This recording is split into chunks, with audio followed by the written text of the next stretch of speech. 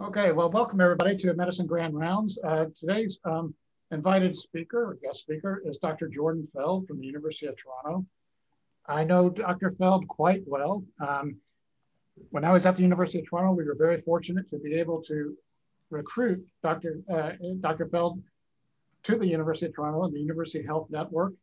And since arriving at the University of Toronto as an investigator, as a faculty member, Dr. Feld has thrived as a physician scientist. His research spans the spectrum from basic laboratory studies all the way to clinical trials. And I know that University of Toronto feels very fortunate to have him back on the faculty there, and we're glad that he's out here to speak to us today.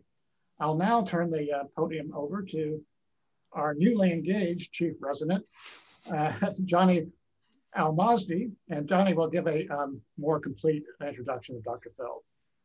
Yes, as we said, thank you everyone for tuning in for this week's Department of Medicine Grand Rounds. It is my privilege to introduce you to today's Grand Round speakers, Dr. Jordan Feld, an associate professor of medicine who's virtually able to be with us visiting from the University of Toronto.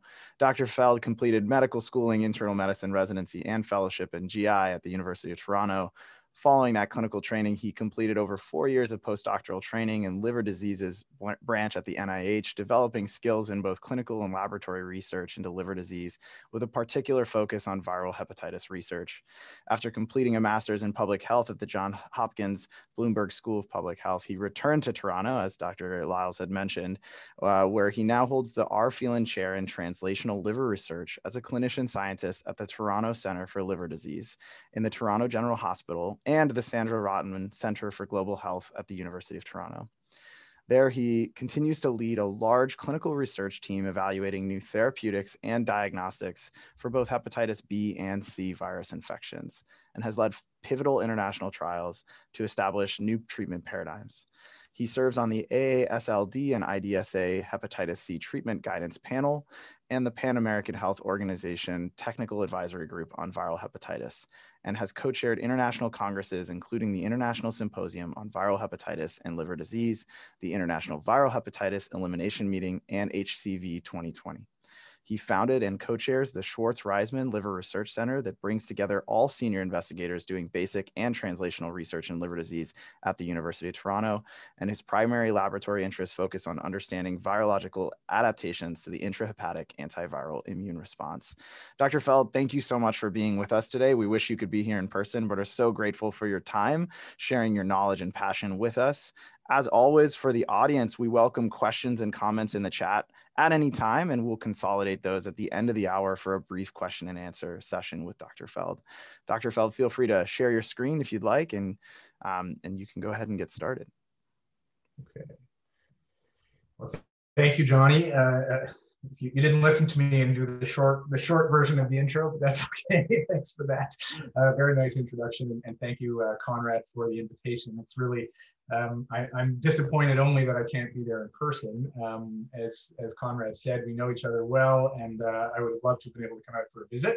And to be in Seattle, and also just really I just want to make a little shout out to Conrad. He not only was there in his time in Toronto, and we were disappointed when he left. He was a good friend and really helped me get my academic career started. So to all of those junior faculty in Seattle, you're lucky to have him, and yeah, he's fantastic. And also, it's so great to see him looking healthy after, as many of you will know, he had a fairly traumatic and scary experience a number of years ago. So for me, it's sort of a relief to see him looking well and hearing that he's back skiing. And his only complaint about COVID is that he can't get up to the mountains of BC to ski off terrain. So with that, I'm going to jump into my talk. So what I'm going to talk today about is curing hepatitis C infection is easy, but elimination of hepatitis. So that's good. Okay, well, sorry folks for the delay, but here we go. We're going to talk about hepatitis C elimination, and may take we'll try to get through it all in time. So here are my disclosures. I do a fair bit of research, as Conrad mentioned, in some clinical trials, and I do also do some scientific consulting for companies primarily in the viral hepatitis space.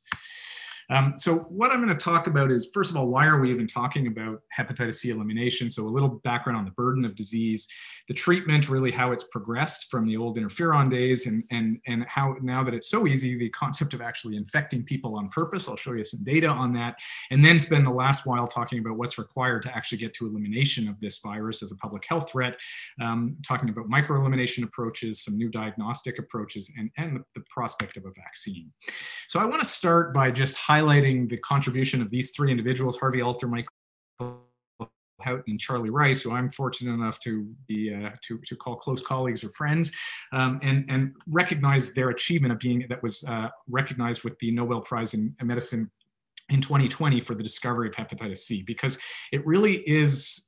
It's really hard to overstate their contribution. Without the discovery of this virus, we would not be talking about the things that I'm going to talk about today. None of this progress could be made. And as I'm going to show you, this is an enormous public health burden.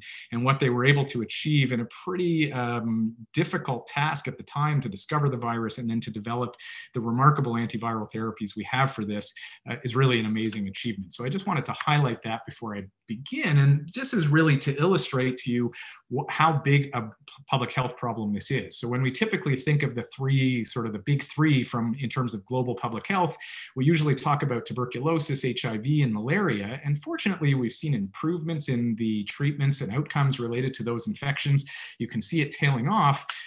People don't always talk about chronic viral hepatitis, but what you see is that in 2016, it surpassed any of these three big three. And one of my, Conrad's good friend, Kevin Kane, who was his close colleague when he was in Toronto, he's famous for saying, as a wise man once said, malaria makes viruses look puny. But I would just say puny virus 1 and 2 have now surpassed malaria in terms of their global public health burden. And obviously, this is not a distinction we want to have, but it just highlights the need for addressing this problem.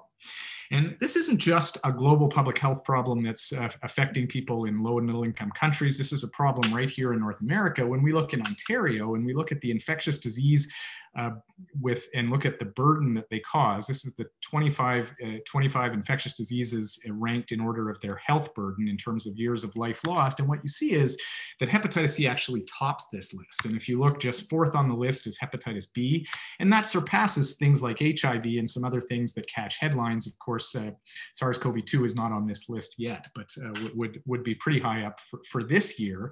But you might say, why does Hep C or B drive this degree of health burden? And it really relates to the fact that these are both cancer-causing viruses. So when you look in trends over time in cancer-related mortality, you can see that almost across the board in men and women, improvements in annual mortality for these different types of cancer.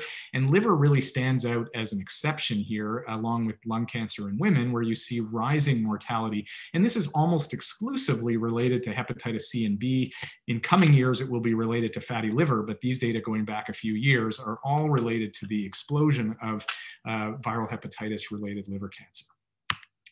Now, fortunately, we can treat this infection. So when I started my training, we were using interferon and could cure about half the people we treated with difficult to take treatment. And then over time, things got better with adding initially protease inhibitors and then better tolerated antivirals, but still with interferon. And then by 2014, the development of interferon-free direct antivirals, where cure rates reached above 95%. And I'll show you those data very quickly, that like HIV with hepatitis C, we were able to target multiple steps in the viral life cycle, from the viral protease, the viral polymerase, and the so-called non-structural 5A protein. And by targeting these three targets and using combinations of drugs to target these, we're able to cure almost everybody. And this is really no small feat when we think about HIV and the remarkable progress in controlling HIV. It's still something that can only be suppressed, and similarly, hepatitis B falls into that category for the vast majority of people, whereas hepatitis C is now curable in almost everybody. So this really is the first curable chronic viral infection, and it's remarkable to see how the progress has changed. So when I showed you we were curing about half the people people using interferon for up to a year of treatment. And you can see here taking a combination of sofosbuvir and velpatasvir, so a polymerase and a non-structural 5A inhibitor. And you can see taken for just 3 months, and you can see this works across all 6 genotypes in people with and without cirrhosis. And I've highlighted genotype 3 because this is a group that was a little more hard to treat, but you can see even here, even in people with cirrhosis, over 90% cured. And in the other populations, we're really probably better now at curing hepatitis C than most common bacterial infections like UTIs and common community-acquired pneumonia, with 1 pill a day for as little as 3 months. Similarly, another pan-genotypic regimen, glecaprevir and pibrentasvir, here a protease with an NS5A inhibitor, and taken for either 12 weeks or, as you can see here, down to 8 weeks, with cure rates surpassing 95%. And this was expanded recently to include people with cirrhosis, and I've again highlighted genotype 3 here, above 95%. So this really means that we can actually take out genotyping, because these treatments work across all genotypes, even in people with cirrhosis. And then for the few people who don't respond to a first course of treatment, we have a very good salvage regimen. Here it's taking that same sofosbuvir and velpatasvir that I showed you a moment ago and adding a third drug, a protease inhibitor, voxilaprevir. And if you can say that combination, sofosbuvir, velpatasvir, and voxilaprevir, you cure the patient. But again, for 1 pill a day for 3 months. And you can see this mops up. These are people who didn't respond to a first course of treatment, and particularly without cirrhosis, almost 100% cured, and even with cirrhosis, 93% cured. So really very good salvage regimen that's extremely well tolerated.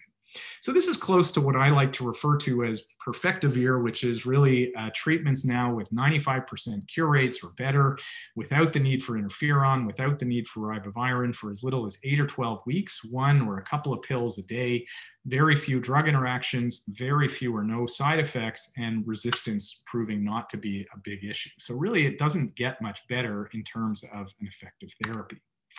So when we have effective therapies like this, what does that actually mean? What are we doing when we cure someone of their infection? Well, looking back at some old data using interferon, when we treat people with mild liver disease, so mild fibrosis at baseline, and we achieve this sustained virological response, so the virus is no longer present 3 months after finishing someone's treatment, you can see if you follow these people long term, their survival is outstanding and actually matches that of an age and sex match population control.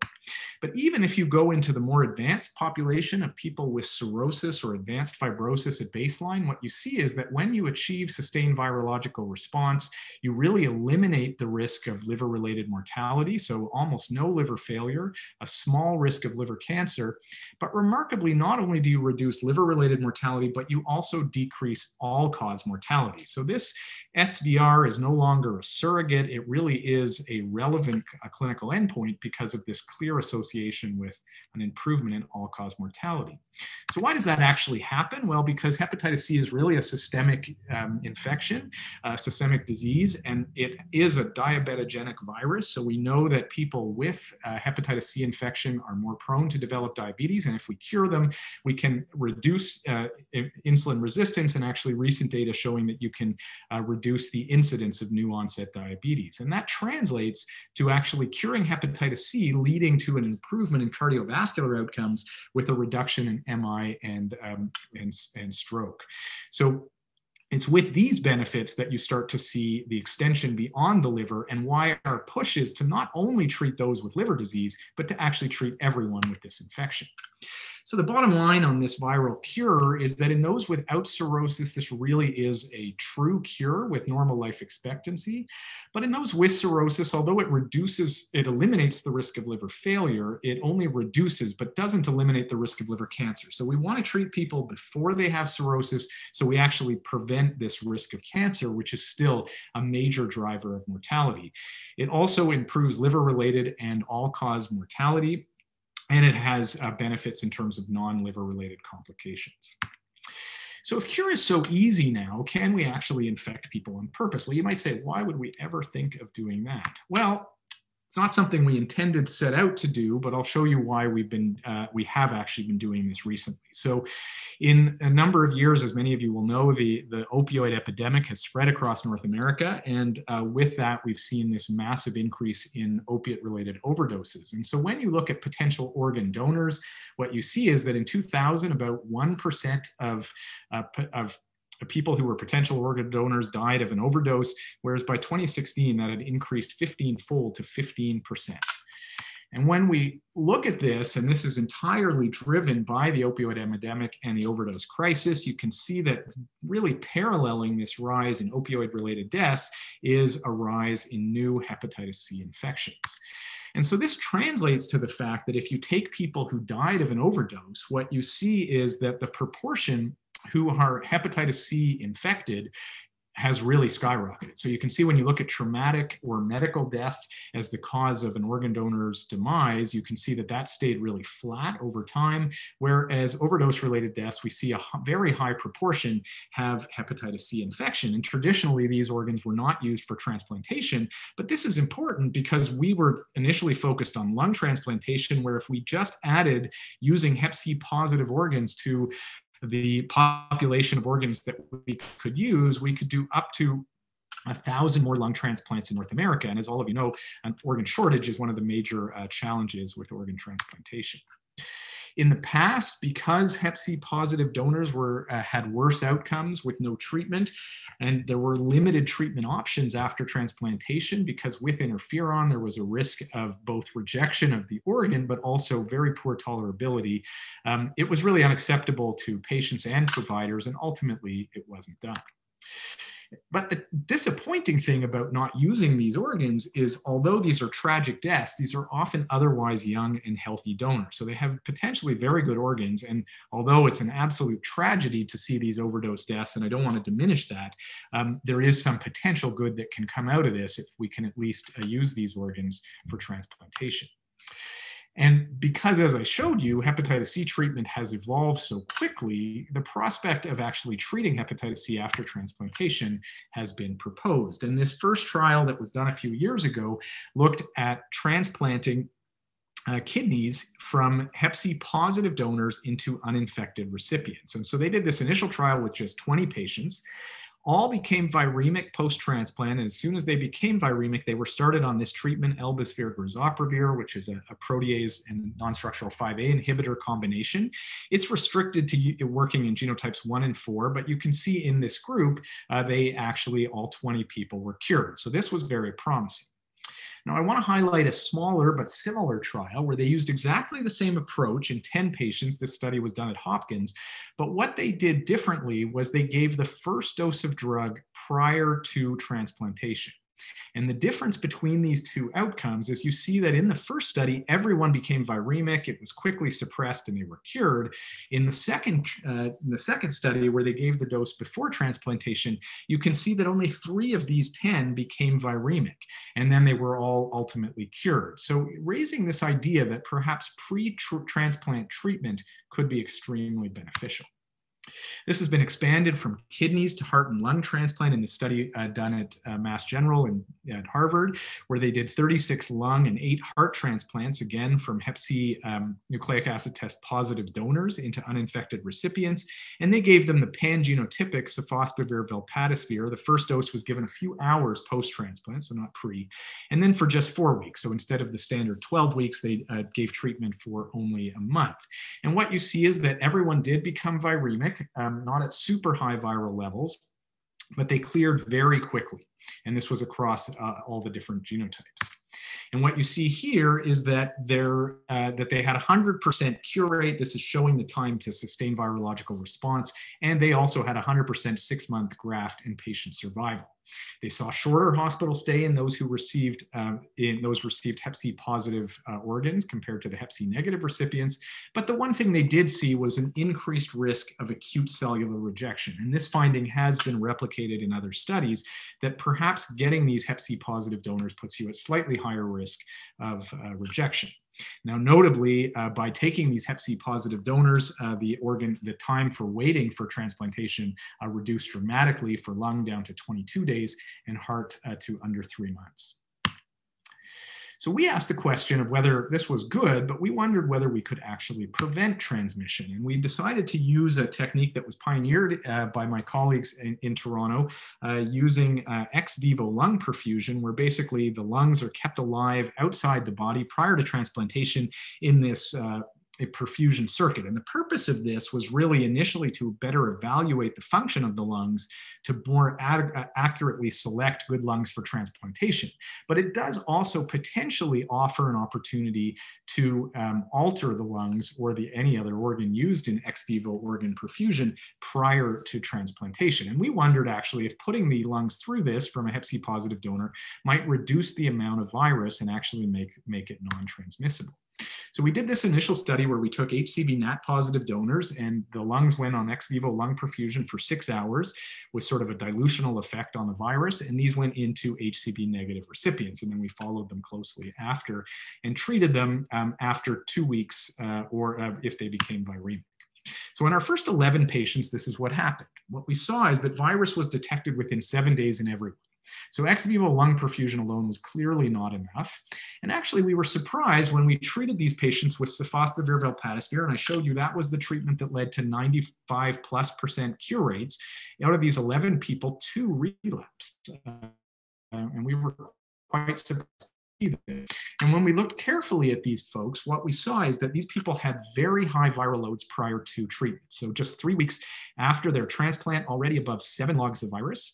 And this person relapsed at week 12 after finishing a full course of therapy. And when he relapsed, he had a very high level of virus, above 8 logs. We actually had to dilute it to get to accurate measurements. And you can see that this was very resistant virus. So multiple resistance-associated substitutions. Fortunately, he was retreated with that salvage regimen for 24 weeks and was cured. The second person who relapsed, similarly high viral load prior to treatment, and at relapse an even higher viral load. But really strikingly, in contrast to the first case, this individual had a very severe relapse occurrence with what's called fibrosing cholestatic hepatitis, the worst form of acute hepatitis C, where his ALT peaked above 1200 and he became quite jaundiced. And fortunately, we were able to retreat him with the same salvage regimen, and he was also cured. So everything worked out okay, but we definitely felt like this wasn't the best strategy. So we wondered if we could do something while the virus was going through this perfusion strategy. And we had done some work with ultraviolet light in the lab and wondered if this might be helpful. So what we had done in the lab was we had exposed virus in cell culture to ultraviolet light, and then infected cells. And what you see is that you do see this reduction in the level of virus. So in the bottom graph here, you see the HCV RNA levels going down. But what you see that's more striking than just the level of virus is the infectivity of the virus. So you can see that by 30 minutes and by 60 minutes of exposure to ultraviolet light, even though there's still very high levels of virus, this is not viable virus. So not infectious at all in cell culture, using a cell culture adapted virus that's extremely infectious. So really highlighting that UV light leads to a loss of infectivity that's much greater than the decline in viral load. So if you just measure the virus level, you might actually underestimate the benefit of UV light. So we decided then to expose the virus to ultraviolet light during that ex vivo perfusion. And what we saw is that when we did that, you can see that the virus when they got ex vivo lung perfusion with ultraviolet light in the blue, you can see that they started out with lower virus levels, but what was really more striking was that they had a much slower increase in viral replication. So the doubling time was much slower, and actually 2 people did not become infected. The donors in these cases had fairly low viral loads. So what we learned from these studies to date was that post-transplant treatment is safe and generally effective, but we saw these couple of relapses. We learned that ex vivo lung perfusion reduces the viral load, but it's clearly not adequate to prevent infection. Adding in ultraviolet light during perfusion delays the time to viremia and slows expansion, but it's not enough. Still 9 out of 11 became infected. So that wasn't the whole story. We also learned that there were some challenges. Sofosbuvir velpatasvir has some important drug interactions which are relevant in the lung transplant setting. It's not ideal in patients with renal failure, which happens sometimes after transplant. And then we saw these relapses, which we were surprised to see, but some of them were severe. So really highlighting that delaying treatment is probably not a good idea, and that very high viral loads by the time you start treatment, likely the reason for relapse. Now, we did think from that first study that preemptive treatment might be very effective.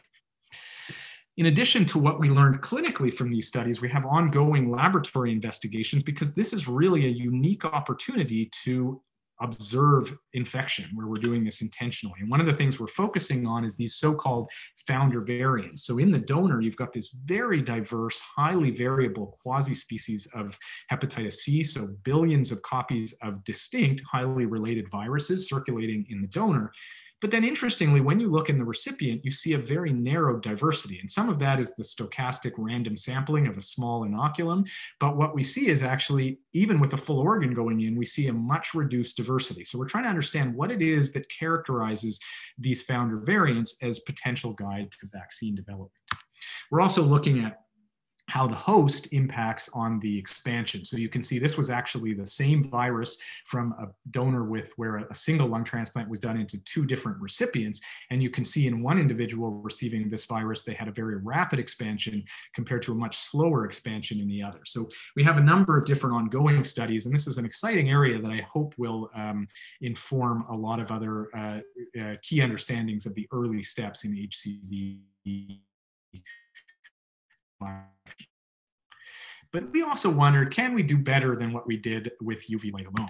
So we thought about adding drugs and using different drugs. And the hepatitis C virus enters the hepatocyte using a very complex process. There are a number of entry factors that have been identified, at least 5. And one of them is the so-called Niemann-Pick C1-like cholesterol absorption receptor, not a bit of a tongue twister. But the important thing about that particular receptor is that it is blocked by the use of ezetimibe, which is involved in cholesterol uptake. So this is normally involved in cholesterol uptake, and the way ezetimibe works is it blocks this receptor to block cholesterol reuptake. And what was shown in this very nice Nature Medicine paper is that if you either silence that receptor or you use ezetimibe, you can really reduce infection in cell culture, and more importantly, in mice with humanized livers. So this gave us an interesting idea to combine ezetimibe with direct antivirals, and we decided to use glecaprevir pibrentasvir, that second pangenotypic regimen I showed you, because of fewer drug interactions, safety in renal failure, and a rapider onset of action. And so what we did is, again, hep C NAT positive donors. This time we did it across all the different organs. In the lungs, they got ex vivo lung perfusion. In the other organs, they did not. They were given a first dose of ezetimibe with the direct antivirals before transplantation, and then for just 7 days post-transplant. This was given either PO or NG because most of them were in the intensive care unit. So this is what we did. 18 donors supplied organs to 30 recipients, and you can see these were typically young and mostly male donors, a wide array of genotypes. And you can see that our recipients were getting lung, heart, kidney, or kidney pancreas transplants. So what happened? Well, we were very pleased to see that this strategy worked extremely well. So despite very high viral loads across all these different genotypes, what you see is that by giving this dose before transplantation and then for just 7 days after, everyone has virus suppressed extremely quickly. And we actually saw no virological failures in the 30 patients in our initial trial who have now been followed out for a couple of years. And we've now extended this, and this has been adopted as the standard of care at our site for transplantation from hep C positive donors. And we haven't seen any breakthroughs. We're now out to a little over 50 patients, and a few other centers have adopted this approach as well. So to just wrap up this section, organ transplantation from hep C infected donors is safe and feasible, and it does look like short course therapy for prevention may have some significant advantages over post-transplant treatment. Although I think both strategies are reasonable, the pre-treatment strategy really avoids this issue of becoming viremic and also reduces the risk of things like rejection, which have been seen more commonly where most sites are doing post-transplant treatment. So that's why we focused on this approach. But I think in any of this discussion about using these organs for transplantation, we shouldn't forget that this is really happening as a consequence of the overdose crisis. We shouldn't lose sight of this. This is really a tragedy that these young, otherwise healthy people have their lives cut short from opiate use and overdose. And so we really should be focusing on preventing the overdoses first. And I want to highlight that and bring it back to Hep C, because when we think about addressing and getting to elimination, we really need to address many of the things that are driving hepatitis C transmission. And in North America, injection drug use is number one among those. So when we think about viral hepatitis elimination, the World Health Organization has set out these targets, which are quite ambitious, to eliminate viral hepatitis, both B and C, as major public health threats by the year 2030. And they are calling on all countries to develop national action plans to do this. And what do they mean by a public health threat? Well, they want to reduce new infections by 90% and mortality associated with viral hepatitis by 65% compared to levels in 2015 before these were set out. So what do they mean by elimination? Well, it's important to distinguish it from eradication. Eradication means decrease global cases to zero. And the key point here is you don't need to do ongoing surveillance. We've only ever done that with smallpox for humans and rinderpest for animals, but no other human pathogens or animal pathogens have been eradicated from the planet. And really, this is not likely possible without a vaccine. Elimination is a bit more of still ambitious, but a bit more modest goal, where you decrease regional or national prevalence below a threshold to limit its public health impact. Here, though, you definitely need to continue surveillance and control, because otherwise it just rebounds right after. So this is challenging, but potentially feasible with the right tools. But to hit any of these endpoints, we're clearly going to need to treat a lot of people. So when we think about approaches to elimination, we like to think big and think of the global elimination, but the reality is we've got to think a little bit more locally. And the two approaches to this are either national or regional elimination, or a more commonly approach to this is so-called micro-elimination. Although the big picture global elimination is the ultimate goal, it's kind of hard to get your head around. It's a little bit out of our control, whereas these national or regional or micro elimination efforts, a bit more tangible, they're a little more achievable, and I would argue that they're politically a little more savvy, because you can get behind them and make small steps along the way. So this is where our focus really needs to be. And it's important to remember that, at least for Hep C, when we get to this elimination mark, we're not going to have the smallpox moment where we vaccinate the last child in sub-Saharan Africa and prevent smallpox from spreading on the planet. This was an incredible triumph, but I think when we get to elimination, it's going to be much more anticlimactic. So the advantage of these micro-elimination approaches is it gives you sort of these small wins that are incremental along the way. And where might you do this? Well, you can think about it in a particular setting, like a prison or a hospital. You might think about it in a population of people, co-infected people, people with a specific risk factor for infection, or a health system like the Veterans Affairs, as I'll show you in a minute. Or you might even go to a geographic, a little bit, but not potentially even a country, but maybe a part of a country. So let's look at the VA, which is, I would dare say, not usually considered to be sort of the pinnacle of healthcare delivery in the United States, although certainly there are certainly excellent aspects of it. That's not usually its reputation, but what they've done with hepatitis C is really, truly remarkable. Early on, the VA actually blocked Hep C treatment because it was so expensive, but it's now in some ways their pride and joy, because what you see here is when you look at their trajectory over a number of years, you see this rapidly declining number of veterans living with hepatitis C infection. And how did they do this? They had very well coordinated leadership, so-called hepatitis innovation teams. They had very good data systems. So they were able to track progress, identify successes, and then modify what they were doing when they had failures to really improve their processes in this very iterative process to lead to improvements. And they are really getting towards Hep C elimination, but one of the reasons that they've really focused on the success of this program is that people that were treated for Hep C are also getting other care that they need. They're getting their hypertension and diabetes taken care of, as well as other primary healthcare benefits. So the VA is a great example of Hep C microelimination. Some successes in prisons have been really led the way in Australia, and here are some data from Spain, where you can see what they did is they started screening for hepatitis C back in 2015. They were screening most people. You can see the prevalence was sky high. Almost 20% of people coming into prison were hep C antibody positive.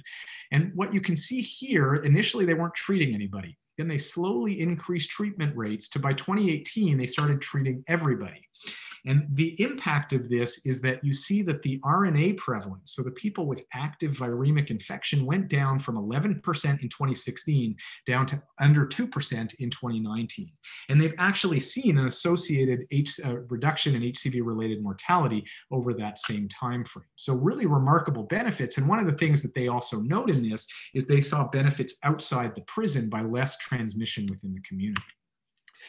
And this isn't restricted to high-income countries. Egypt, which is the country with the highest prevalence of hepatitis C on the planet, has really done a remarkable job of addressing this public health problem, despite some significant political instability during this period. So this is just an example where they did these test and treat models in a number of villages in the Nile Delta of southern Egypt. And what you see is they screened a huge number of people. They found a very high prevalence. This is community population-based screening, and 16% of the population was antibody positive. When you look at those, everybody, despite not having reflex testing, went on to get HCV RNA testing. Of those who were RNA positive, almost everyone started on treatment, and then, as we expect with our new therapies, 98% were cured. So the overall efficacy of everyone with hepatitis C, they cured 83% of those in their communities, which is really quite remarkable. Some keys to this: community involvement from every step of the way. They had free testing, linkage to care, a big education campaign around prevention, and effectively multiple micro-elimination projects leading to really fairly macro elimination when you start to look at the numbers of people involved. But if we look on a global scale, sadly, new infections are actually still outpacing cures. So in the year 2017, when we probably treated more people than we will ever treat, there were about 1.5 million cures, a remarkable achievement. A number of people died either of hep C or with hep C.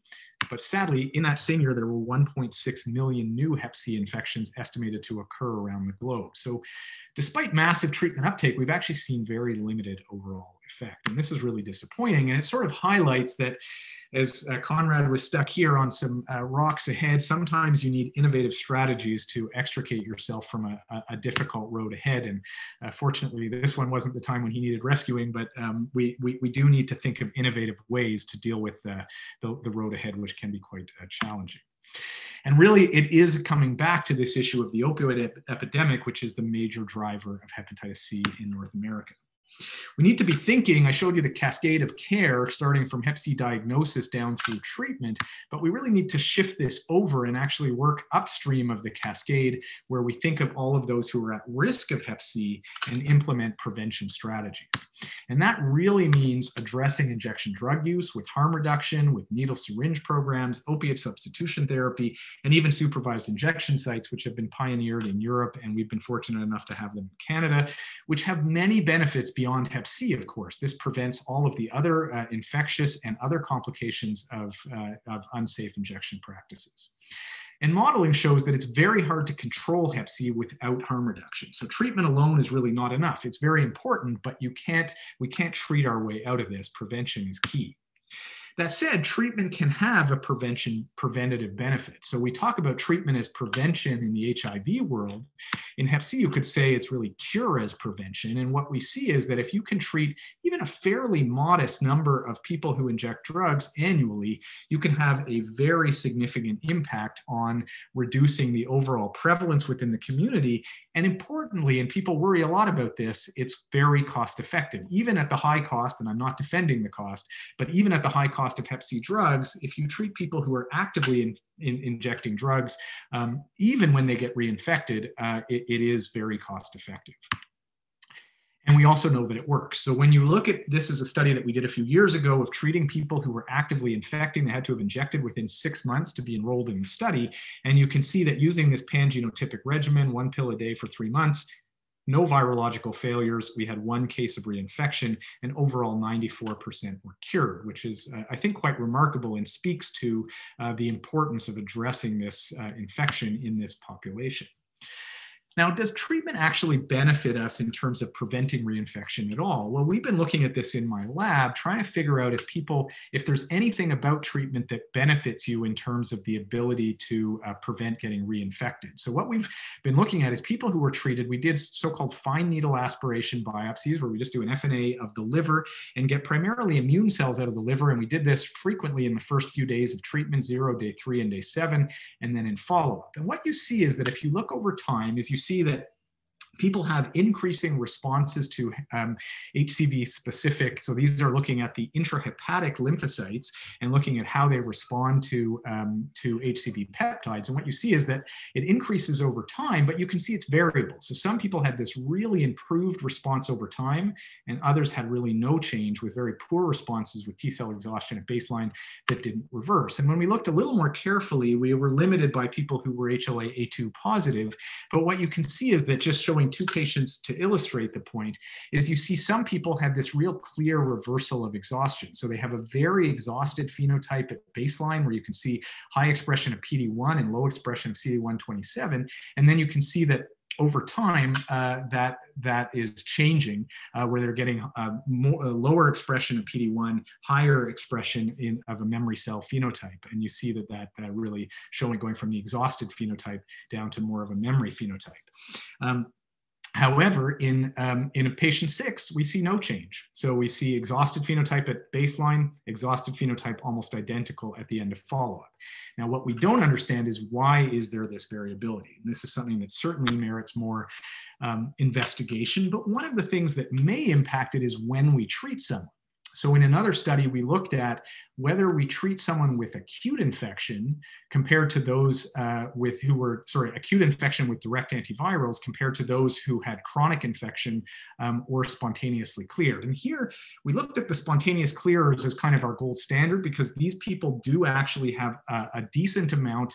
They have partial protective immunity. So we wondered, if we treated people early and we used instead of interferon, could we actually get them to have an immune response that was more similar to spontaneous clears? And this is important because it would push us to be treating people with an infection early in their course. And what we did see is those who were treated with acute DAs looked most like spontaneous clearers, and this is controlling for sex, which is an important determinant of spontaneous clearance. And you can see that they had better responses than either those acutely treated with interferon or people who were in the state of chronic infection.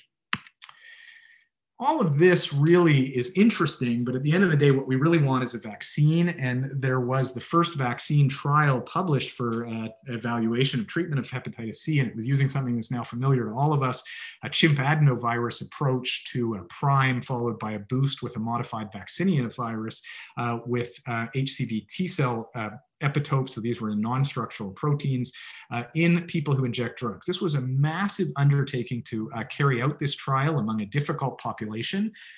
And unfortunately, although they saw very good immunogenicity of the virus, you can see good T cell responses, and they did see actually lower peak viremia in those people who were vaccinated. In terms of the probability of chronic infection after exposure, it was identical in the 2 groups.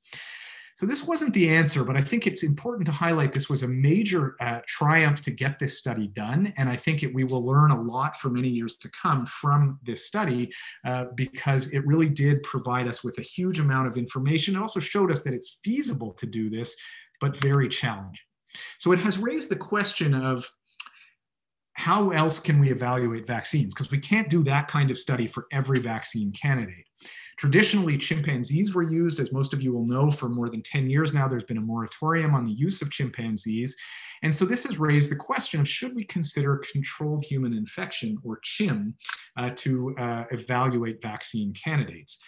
Of course, lots to consider, but there was a workshop which I helped co-convene a couple of months ago at the NIH to discuss this as a possibility. And this is only something we would consider now that we have this effective treatment, but certainly many things to consider. Is this ethical? What population should we do? A huge discussion on what virus should we use? Should we take it from someone who's infected or a cell culture adapted virus? What strain? And then what endpoints do we use? Do we have to wait for people to clear up to 6 months, which is the natural history, to know if the vaccine worked, or can we treat them right away? So this might be justifiable as the only path to a vaccine, but clearly there's lots to explore before we go down this pathway. And actually that model that I showed you of infecting people by giving them a Hep C infected organ is one way where we can learn some of the key learnings from this model, but it's certainly not optimal given the immunosuppression of transplantation. But in the meantime, we're sort of stuck with what we've got, which is we probably need to improve what we're doing. So this is in the era of direct-acting antivirals, and this is the Cherokee Nation's elimination project, where they're hoping to eliminate hepatitis C within their population. And you can see they've got this aggressive screening campaign, almost 100,000 people screened, a reasonably high prevalence, a little over 4%. And what you see is that cascade of care doesn't look so good. Because the problem is, although we're curing most people that actually get to treatment, direct antivirals really only help at the very far end, the far right of this cascade. We really need to shift things upstream so that we're getting better at testing and finding people who are infected to get them into the cascade of care until we have a vaccine. We really need to do this better. We need to use simpler diagnostic strategies. So especially for people who inject drugs, phlebotomy can be a major barrier. So we need to think about using these finger prick point of care tests. We can now do point of care HCV RNA using the Cepheid platform that's been also used extensively for COVID testing. And then we can now use some of our non-invasive tools to exclude advanced liver disease, so that in theory, you could actually diagnose someone and get them on treatment within 2 hours of meeting them for the first time. This, of course, has a lot of barriers. This is the dream. It's not happening reliably, but if we're going to get to elimination, we need to do that. Because to reach people who are difficult to treat, not because they have difficult medical problems, but because maybe they have trouble staying on treatment or they're hard to find. So this is people who inject drugs, people with mental health problems, people who are incarcerated, women who are pregnant and currently cannot be treated. We know their outcomes are good if we can treat them, but we really need to simplify things. So we need to make sure that in places like addiction medicine and mental health clinics, we either make sure that people are screening or we actually teach them to treat. And we're doing some pioneering work here with mental health providers to actually get hospitalists and psychiatrists treating Hep C, as well as some really good work seeing addiction treaters treating hepatitis C as well. And then we need to go where they are. So we need to go to the places where these harm reduction programs are happening and find people and get them engaged in treatment. Use peer support, incentives, whatever works. This is an example of a mobile van in San Francisco where they drive around, do street outreach, and actually treat people using the van with very good success. And we know now, actually, from nice studies done out of the NIH, that you don't need to be a specialist to do this. Indeed, they looked at outcomes with either ID or hepatologist providers, family practitioners or primary care doctors, or nurse practitioners. And what you can see is the cure rate was actually slightly better in the primary care providers, and their appointment adherence was actually statistically significant better than with specialty clinics. So I think this really shows us that we've got to get out of the way. The specialists need to really recognize that this is now easy, train our colleagues who were trained with just a 3-hour training course to treat Hep C and achieved very good outcomes. Well, of course, the question is, will COVID-19 derail our efforts? And there's lots of places in this cascade of care that it may affect. We've seen increased drug use with more opiate-related deaths and doubted transmission of hepatitis C with the isolation and mental health challenges of COVID. We've seen reduced access to healthcare. We've seen people postponing follow-up care and not getting the surveillance that they need. I would argue challenge, yes, derail, I hope not. It also does offer some opportunities. We can recognize that a public health approach has been recognized, at least some places, as being accepted as an approach to infectious disease management. We've seen remarkable coordination of responses put in place very quickly, and at least many of them have worked very well. We've seen a huge expansion of virtual telemedicine and telerounds, I guess, but it's perfect with simplified treatment. We rarely need to see people. And then we've seen remarkable vaccine development and then rollout. So this also potentially creates testing opportunities. We've seen great testing capacity within the labs. And I'll show you that we've just started a pilot project where we're actually taking up COVID-19 vaccination as an opportunity to screen for Hep C. So we know that these two infections really overlapping, disproportionately affecting some marginalized populations who often have limited interaction with the healthcare system. We are monitoring people for 20 minutes after their vaccine. So what we're doing is doing point of care Hep C testing while they're in their observation period, and then using dried blood spots to do HCV RNA. They don't need any phlebotomy, and we can hopefully link them to care. And we've taken advantage of the fact that we used a previously developed point of care test, which normally takes about 20 minutes to be read. And we thought, well, you know what, this is for antibody, not for virus. And we thought, people with active infection probably have higher antigen levels and therefore higher antibody levels. So we thought they're probably going to become positive faster. And indeed, that was true, that if you look at viremic individuals, everyone tested positive within 5 minutes, whereas people who had cleared the infection either spontaneously or with treatment had a variable time to antibody positivity. And you can see in a decent number of patients, and this was validated in a real world cohort, we actually saw that using the so-called 5-minute rule really had 100% sensitivity. So if they're negative, they're not viremic. They might still turn out to be Hep C antibody positive, but they don't have active infection. So this reduces the number of RNA tests we have, but in a sort of high throughput setting like we're doing with this COVID vaccine, this is really helpful because we can test people a lot faster and they don't want to wait around for their results. The future, this is what I hope we're going to see. We're going to have point of care rapid diagnostics. I hope we're going to have long-acting injectables as they have been developed for HIV. And then if they're as successful as they currently are, maybe we don't even need to confirm cure. It really could be this easy. But to get there, we're going to need a lot of support. When we look at the NIH budget for HIV so HIV is in gold, hepatitis B in purple, and hepatitis C in blue. And you can see this is the burden. This is the way money is allocated. And you can see, and this is not to say HIV gets too much, it's just to highlight that viral hepatitis really doesn't get enough. And why is that? Well, it's because the HIV lobby is very strong. The Hep C lobby, unfortunately, has been less vocal and less strong. And it really is because it's much more a disease of the marginalized. So when we look among people, the prevalence of people who inject drugs, people with unstable housing, prisoners, people with mental health problems, who really tend not to be able to have as strong a voice to drive political mobilization. But I was heartened to see President Biden step up a few days ago to make a proclamation on National Hepatitis Testing Day. I don't know if any of you knew that happened 2 days ago, but he made a $2 billion commitment and to follow up the U.S. Preventative Services Task Force and CDC recommendation to do one-time screening of all adults and all pregnant women in every pregnancy.